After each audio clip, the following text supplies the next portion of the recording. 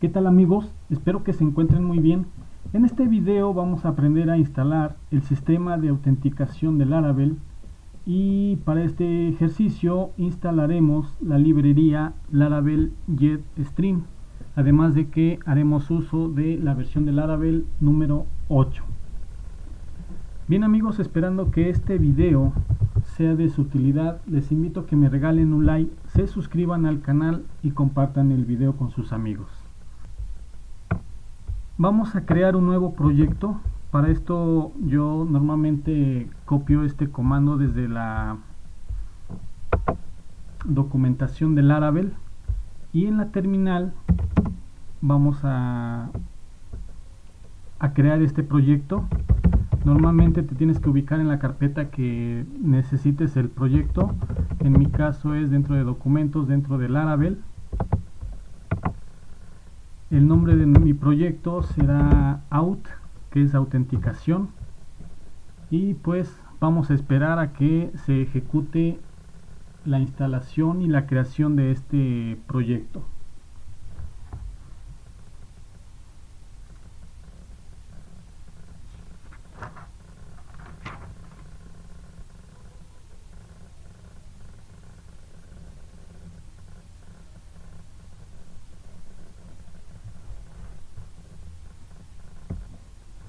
Perfecto amigos, vamos a mostrar el directorio. Vemos aquí ya nuestro proyecto con la descripción out. Necesitamos acceder a él, al proyecto, a la carpeta del proyecto. Perfecto, ahora con nuestro editor de texto, yo en mi caso utilizo Sublime Text. Tú puedes utilizar el que más te guste. Vamos a abrir este nuevo proyecto que acabamos de crear.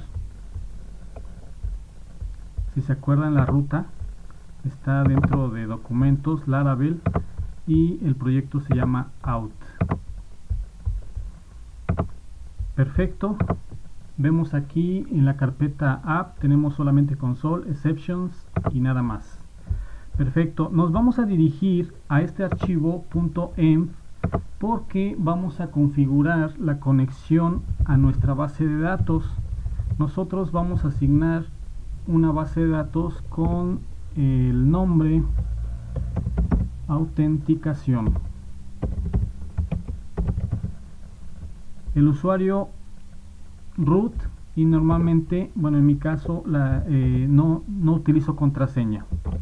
Guardamos, vamos a nuestro navegador y vamos a ejecutar php-myadmin para que podamos crear nuestra base de datos.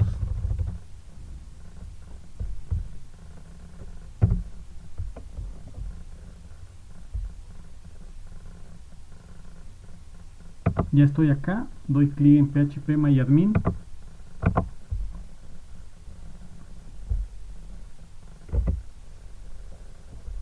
Para no errar, yo copio el nombre de la base de datos, regreso y voy a crear una nueva.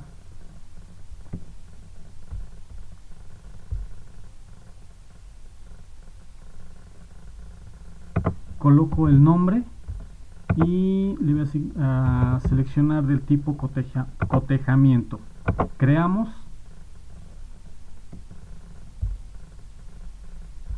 Perfecto, ya tenemos nuestra base de datos autenticación y por el momento no cuenta con ninguna tabla.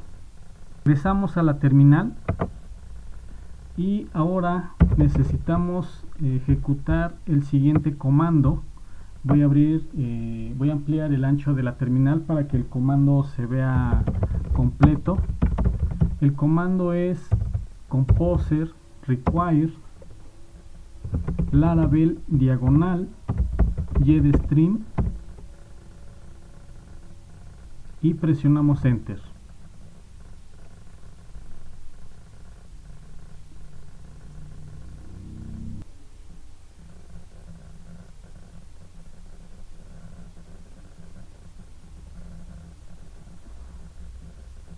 Perfecto amigos, necesitamos ejecutar un comando más. Este será php artisan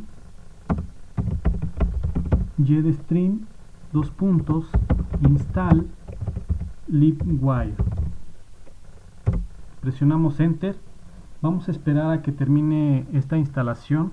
Por el momento vemos que aquí se ha creado la migración correspondiente. Esta migración nos va a ayudar para crear la tabla que contendrá los campos de registro de nuestros usuarios. Estuve viendo la documentación de Laravel JetStream y la verdad es que todas las vistas que le han agregado son muy vistosas, me gustó mucho. Además, déjenme decirles que si ustedes están desarrollando su aplicación web y para ahorrar tiempo, este sistema de autenticación les va a ser de gran ayuda.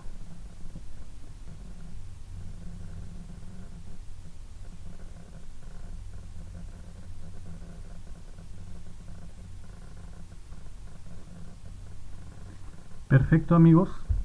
Aquí nos da unas sugerencias: ejecutar las siguientes instrucciones, que es npm install y npm run dev. Presionamos enter.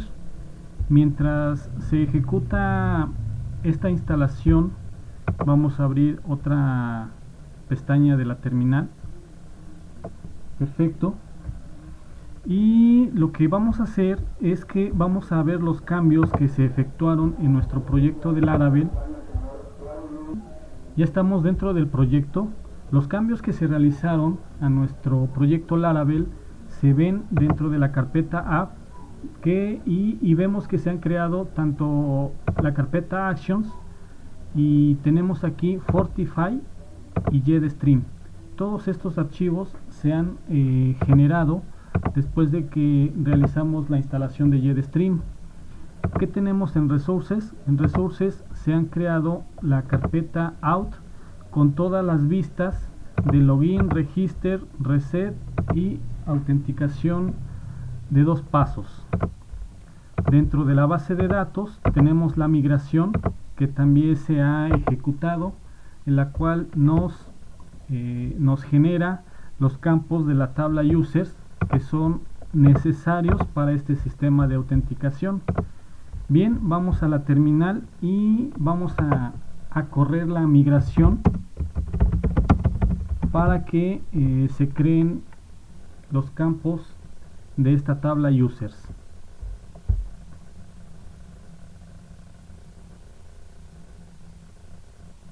Perfecto, ya quedó. Esto lo tenemos que validar en php-myadmin. Damos clic en autenticación. Perfecto, amigos, ya tenemos aquí nuestra tabla users. La tabla users ya es creada y con los siguientes campos: ID, nombre, correo y demás. Ok.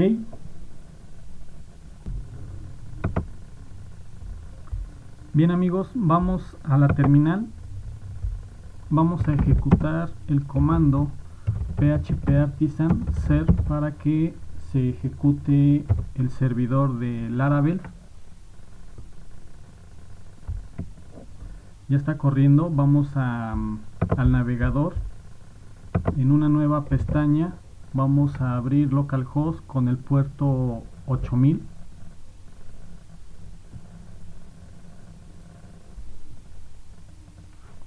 Tenemos acá nuestro proyecto. Esta es la vista de la nueva versión de Laravel 8, y tenemos aquí a la derecha lo que son los enlaces para iniciar sesión y registrarse o dar de alta un nuevo usuario. Antes de entrar a estas dos opciones, debemos de cerciorarnos que se ha terminado de ejecutar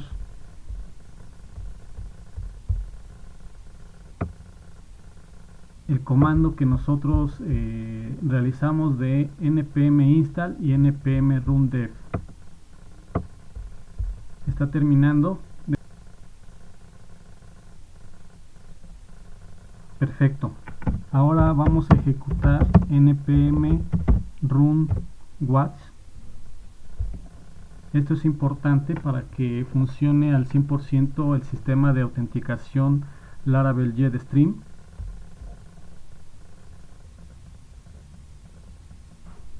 Perfecto, amigos, ya vemos aquí Laravel Mix bien construido.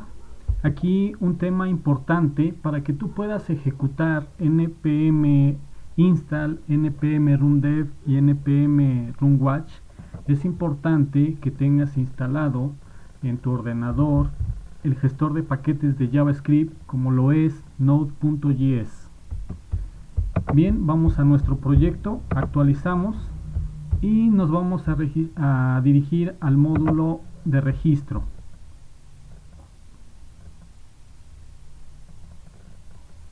Perfecto, amigos, ya tenemos aquí esta vista de Laravel JetStream en lo que es el módulo de registro. Vamos a realizar algunos datos, a registrar algunos datos.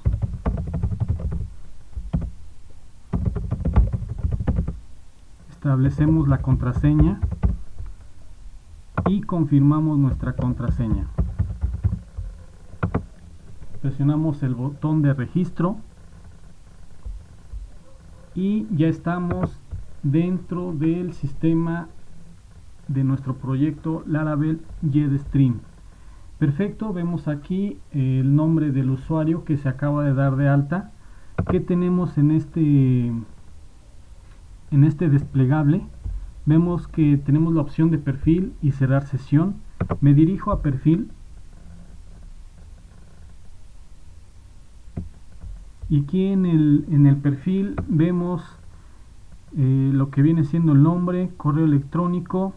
Podemos actualizar nuestra contraseña. Esto no se hacía en el sistema de autenticación anterior o tradicional. Perfecto, vamos a cerrar sesión. Ahora nos logueamos y validamos los datos, nuestro correo y contraseña.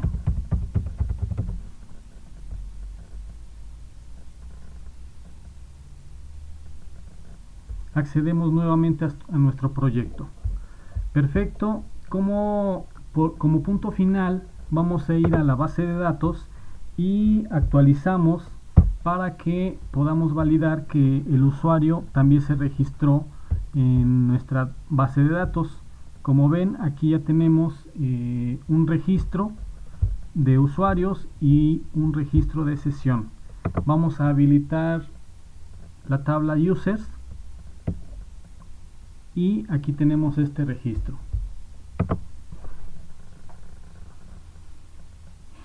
Bien, amigos, por el momento es todo.